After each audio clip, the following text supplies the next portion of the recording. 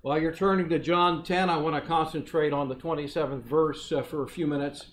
While you're turning, I was reminded this week of what used to be a commercial in the 1970s for a brokerage firm called E.F. Hutton.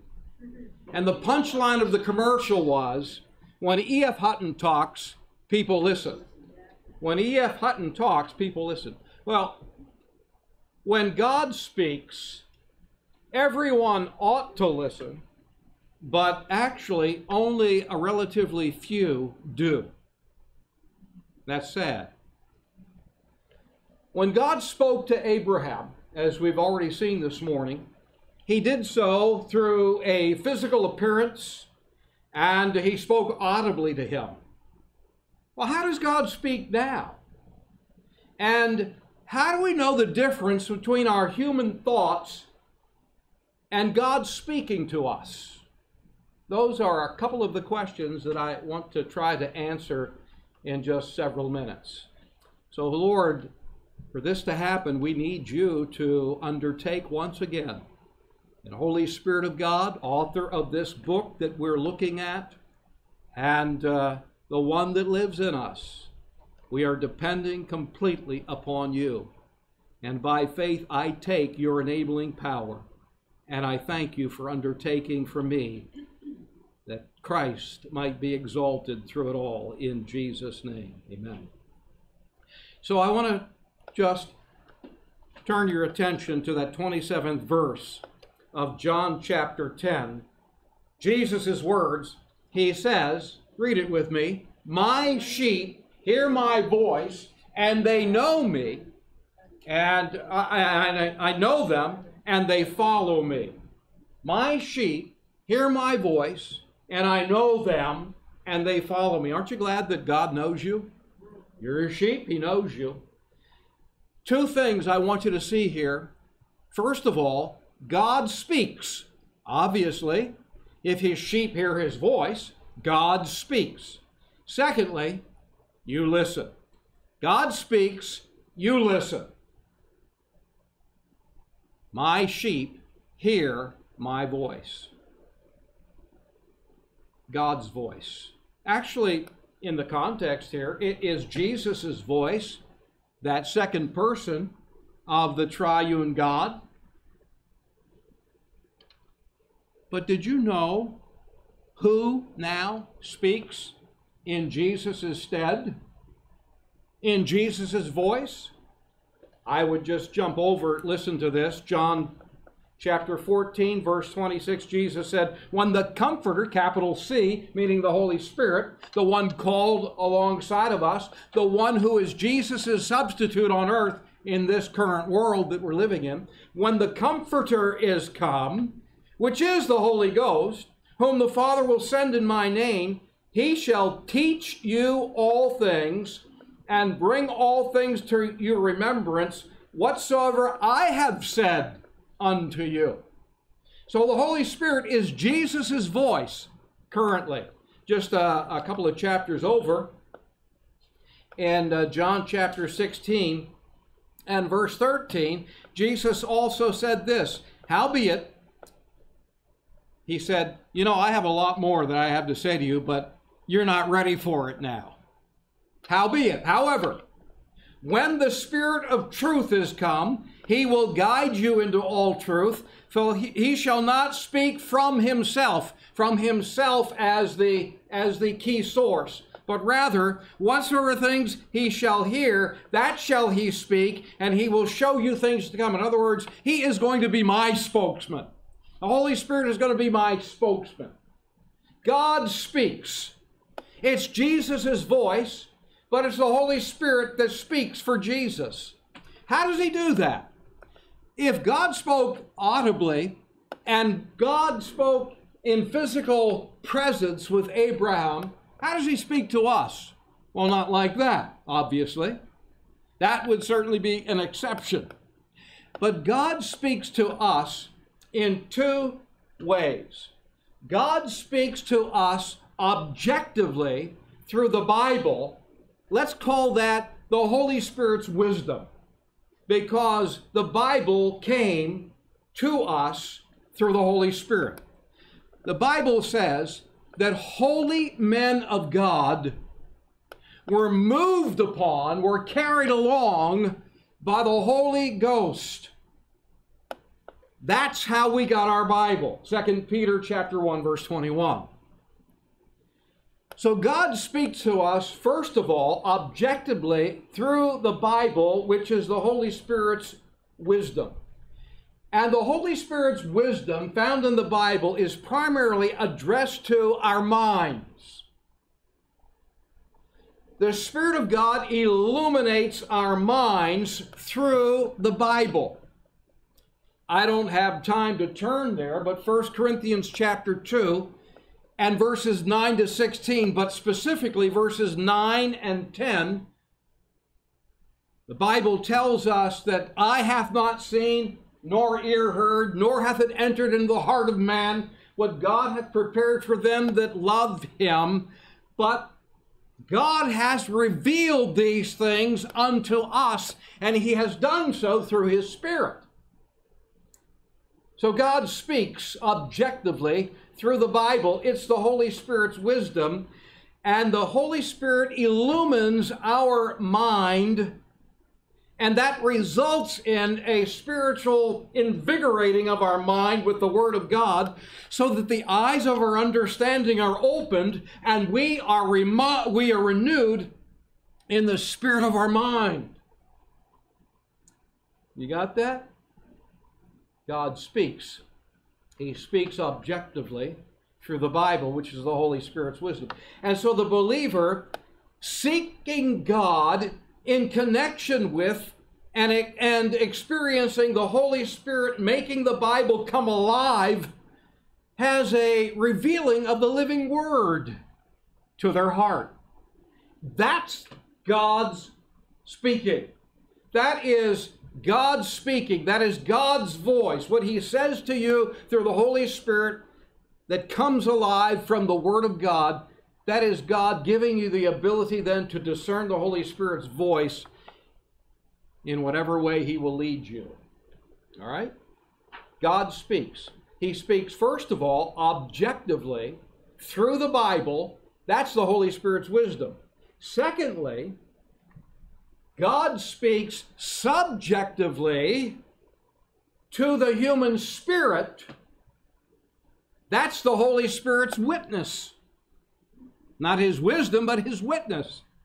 That's found in Romans chapter 8 and verse 16. We are the children of God. We have the Spirit of God, the Spirit of adoption resident in our hearts, and he witnesses to us.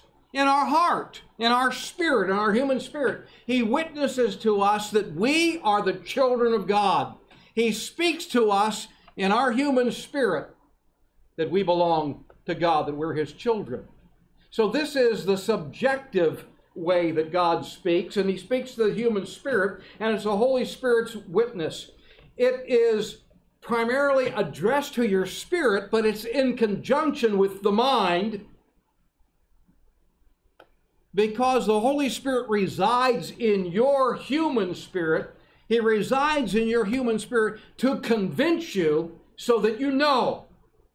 So he works from your spirit to your mind, that you know, not just feel, but that you know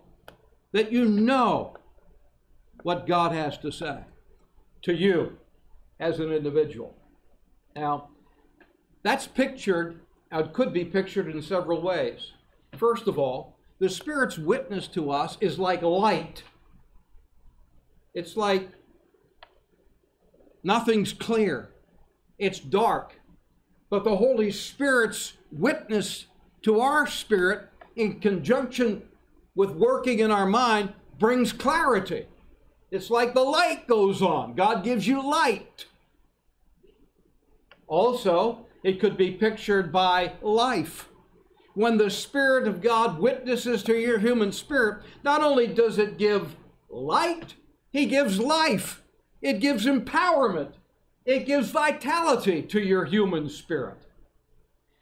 It could also be pictured as liberating, as liberty.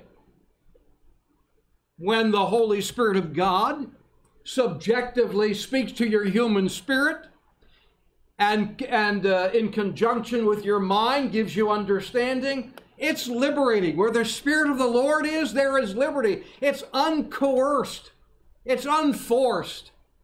It's natural. It's genuine. It's sincere. It's real. It can also be pictured as a lift. When the Holy Spirit of God witnesses to your spirit, I'm telling you, it gives you a bit of an emotional lift. I'm not saying ecstasy necessarily, but there is a lift in your spirit when God the Holy Spirit connects with your human spirit and you understand what He's leading you to do. There's a relief there, as well as just a joy that comes when you know it's the Lord. So God speaks. The verse that we're basing this off of, John 10:27, Jesus says, "My sheep hear my voice." God speaks. He has a voice. He speaks, and He speaks two ways. He speaks objectively through the Bible. That's the Holy Spirit's wisdom. And He speaks subjectively to the human spirit. That's the Holy Spirit's witness. Question here is, my sheep hear my voice. Are you listening? God speaks, we listen. Are you listening? Are you one of those few that are listening to what God has to say? God's speaking in those two ways primarily. Are you listening? You have the Word of God resident in you. Paul says it this way: let the word of Christ dwell in you richly. That is, that word dwell is the same word for the Holy Spirit residing or inhabiting our human spirit. Dwell in you richly, that is copiously, abundantly, plenteously. Let the word of Christ, of Messiah, inhabit you copiously. Fill you with God's wisdom. That's how you know if you're listening. Is the Word of God resident in you? That's more than just having a time out every day where you read the Bible. Does the Word of God dwell in you richly? Is the Word of God residing in you? In all of your waking moments?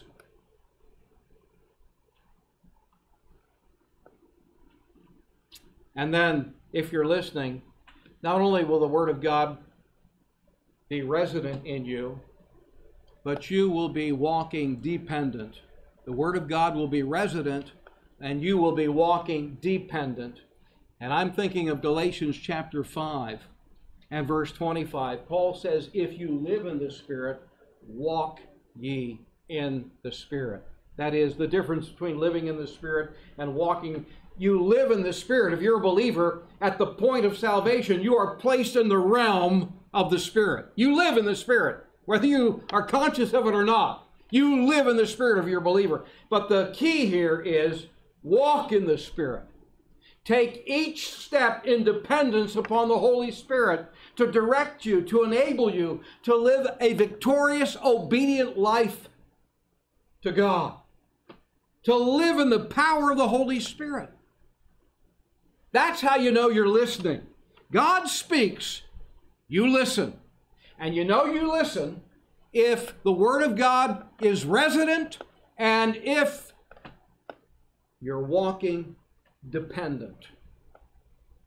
Two Q's. Let me quote from George Mueller. I'm almost done.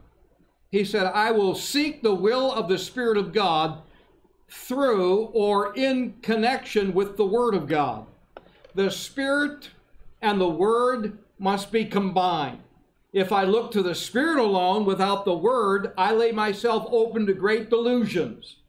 If the Holy Spirit guides us at all, He will do it according to the Scriptures and never contrary to them. George Mueller said that.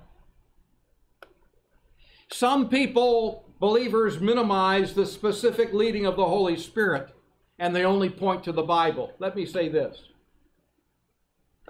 The key to life as a believer is the Word of God and the Spirit of God. The Spirit of God without the Word of God is delusion. But the Word of God without the Spirit of God is deadness. However, combining the Word of God and the Spirit of God, there is dynamic. Have you ever driven a car in a place with no street lights at night?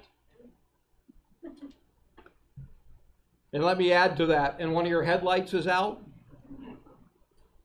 What a hindrance that is, and even dangerous. Because both headlights have to be on high beam in a situation like that, or you could end up crashing. But if you have both headlights on high beam, it's most likely that you'll end up in your destination safely.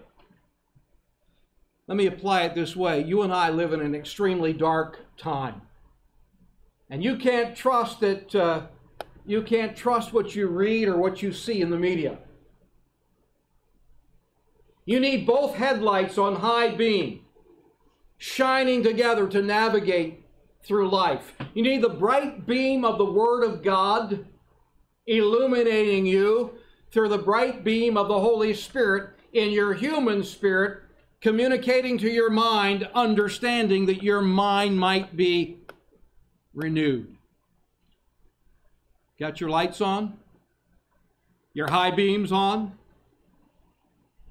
God speaks. You listen? The Word of God, resident, and then also walking, dependent. That is the Spirit of God leading and enabling. Let's pray. Heavenly Father, may the simple things that we've just shared be enlightening.